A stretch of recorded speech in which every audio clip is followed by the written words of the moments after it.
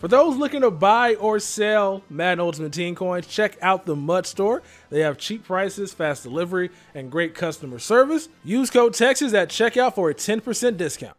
Yo, what's going on, everybody? It's your boy Texas, and if I sound a bit echoey, my apologies. I'm recording inside my closet.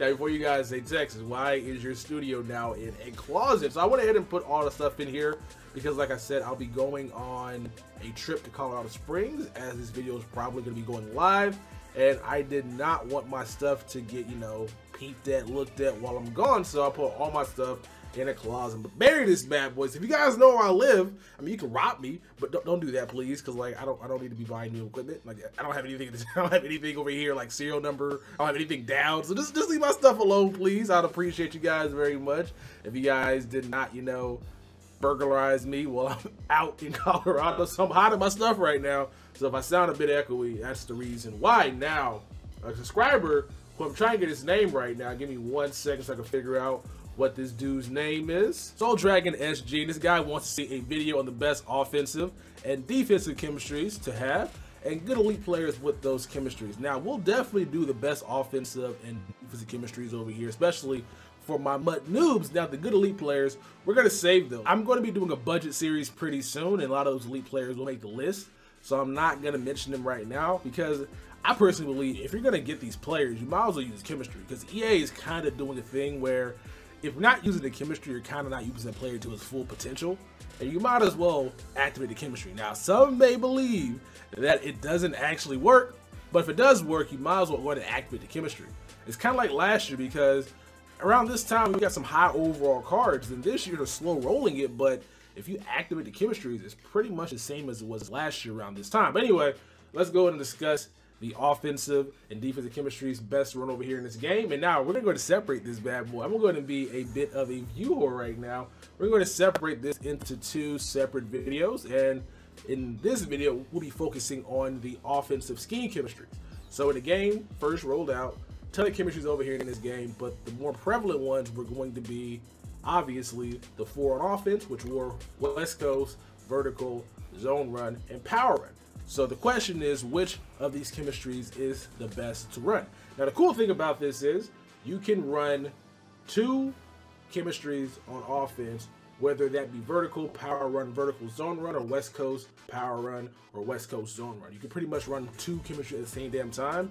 You just got to go out and buy a coach or a uniform in order to get the active.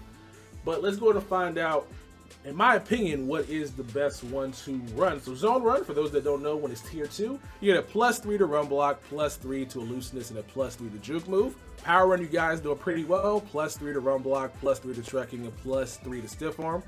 West Coast, you get a +3 pass block, +3 to agility, and a +3 to catch in traffic. And the last and final chemistry being vertical, you get a +3 to pass block, +3 to acceleration, and a +3 to spectacular catch. Now, personally, the 2 chems I use over here are vertical and power run, and I think those are the best chems. For one, when the game first came out, they kind of forced it upon your hand to use those 2 chemistries.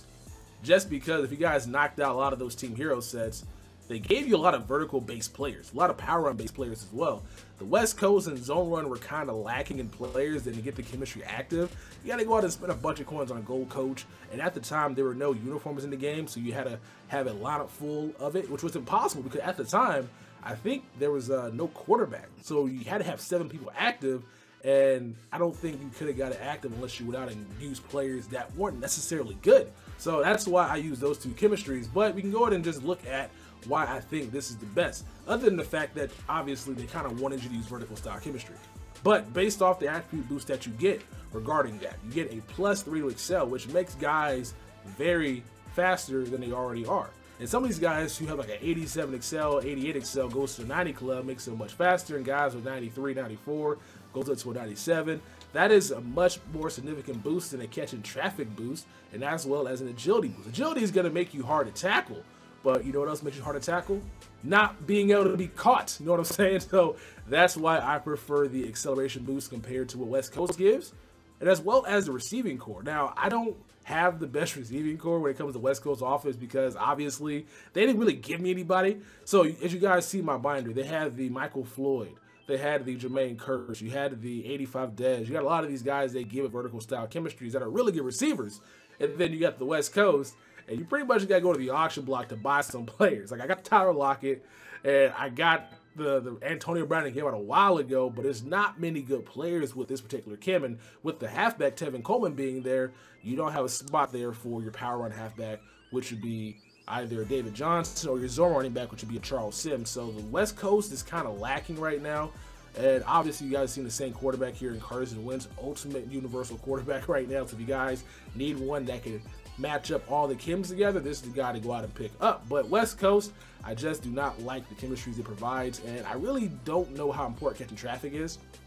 You guys may know down in the comment section, let me know, because I don't really see any value in that. I see a lot of guys in this game drop passes that they should not drop, and a lot of guys catch passes they should not catch. So I have no idea how valuable that trait is, but the spec catch is just ridiculous. I know you guys have been going against Randy Moss and going up against Jerry Rice and seeing them make some ridiculous catches, and that's spec catch rating right there. I see guys with low catch rating and also high spec catch rating make just dumb catches, so I think that's more important than the catching traffic this guy provides. And agility, some of you guys may prefer that, but I prefer the acceleration boost. Now, moving on to the offensive line, which is going to be the power run / zone run scheme. We're going to go ahead and look at the zone run first. And I would like to use this scheme, but they killed juking completely this year. And that's one of the main reasons why I use power run chem as opposed to the zone run. Last year, the double jukes were kind of filthy. On the screen right now, you guys should be seeing some of the moves I was making with the gold Jerick McKinnon. If you guys want to check out that montage, link in the description below. But they just completely neutered juking this year. It doesn't seem possible. Now, maybe I'm just not that good. Maybe somebody down in the comment section is like, yo, Tex, I'm good at juking. I can do this all day. I'm the greatest at it.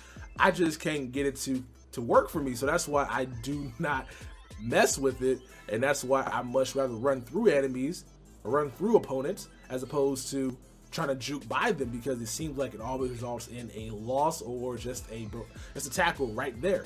Now, the looseness is what is amazing with this chemistry, though, because looseness is also very important this year. So people value trucking because you break tackles and they think that's the end-all be-all, but looseness is kind of cool as well because it seems like a lot of these elusive backs are just kind of hard to bring down. I played against the Devonta Freeman, who is not like a back that you would think as really hard to bring down because he's kind of tiny, but he plays really well. Now, here he is with his looseness at 91, and I think anybody above 9 looseness, low trucking, is really hard to bring down. So I do value that attribute, but the +3 to juking I just find useless, and I don't think you should use it. But the +3 run block is pretty huge as well. It sometimes gets your line up to that threshold where they'll be better at run blocking, but a lot of people in this game believe that it's better to have pass blocking offensive linemen with low run block, because it seems like you can pretty much move guys out of the way no matter who your offensive line is, and that is a gameplay mechanic that you really can't worry about. Just go ahead and build a team around the chemistry that you so desire. If you guys like to juke, this is gonna be the lineup. But if you're like me and like to run through people, power run is what I use. This is what I use all the time. This is my solo challenge team essentially, and I do like the +3 trucking that this gives. I don't use the step form as much because it seems like I always end up getting tackled, so I just run through guys. Hit that left trigger, hit that up stick on it, and you're just going through guys. Now, like I said a little bit earlier, I'm a little bit biased. It's just because EA did not do a good job of balancing the players we got this year with these particular chemistries. Like, if they would have gave us West Coast and zone run to start the year off with, I would probably be using those chems a lot more than I'm using currently. But again, the juking's dead, and the catching traffic, I don't find it's valuable. So if you guys are going to be building a team around these scheme players, I would definitely choose the ones that you can see definite playmaking ability with, and the trucking is noticeable in the field, the spec catch is noticeable in the field, and since juking is dead this year, unfortunately, RIP to the juking, it's not good no more. And then the catching traffic is just random. I would not worry about those two chems. Plus, the players you get really aren't the greatest. Like with the power run chem, there are a ton of good elite players you pick off the auction block. And same thing with the vertical style chem. You got a 90 or 91 Julio Jones with these chem boosted. And West Coast is not really anybody too impressive that you can get on top of your head. I mean, Tyler Lockett's pretty cool, but he's just a fast receiver. He's not going to be that guy that can do it all for you, like a Julio or like a Dez Bryant that can do. So those are my opinions on the best offensive schemes over here in this game, offensive scheme chemistry over here in this game. Check back later on for the defensive chemistries over here. If you guys want more of this video, thumbs up it, and I will definitely crank more out for you guys. Down in the comment section below, let me know your guys' thoughts and opinions on your favorite chemistries to run over here and why, or if I'm wrong, let me know where I'm wrong at. Maybe one of you guys can teach me how to juke. Maybe you guys can help me better my game and juke people out their shoes, and maybe I'll start running zone run. But as of right now, I'm gonna go ahead and keep running my offense, which is going to be obviously power run and vert, and 4-3 on defense, which is also kind of biased because at the beginning of the year they gave you a lot of good 4-3 players and no 3-4 players. But hey, who knows? My opinion may not be what my opinion is currently. What am I talking about? I'm gonna go ahead and end the video on that. I hope you guys enjoyed the video. Down in the comment section below, let me know what you guys' thoughts and opinions on this. I'm the Texas boy, and I'll see you guys in the next one. Peace.